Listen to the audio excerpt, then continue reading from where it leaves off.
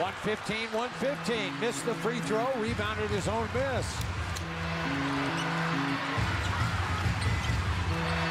Hey, I tell you what, that's a takedown by James Harden. That's a takedown by He just laid on Michael Carter Williams' back. On Chicago's number 7. I tell you what, that's a bad call. Yeah, I agree. Michael Carter Williams was trying to front James Harden, and James Harden just laid on top of him. I agree with you. You can't do that. Man, if that was NCAA wrestling, that would have been a 2-point takedown for James Harden. He just laid on top of Michael Carter Williams. Now watch this right here now. Watch Michael Carter Williams just try to front him, and then watch James Harden just put that 220-pound body on top of Michael Carter Williams. Now, that's not a good call. Watch him. He's just going to lay on top of him.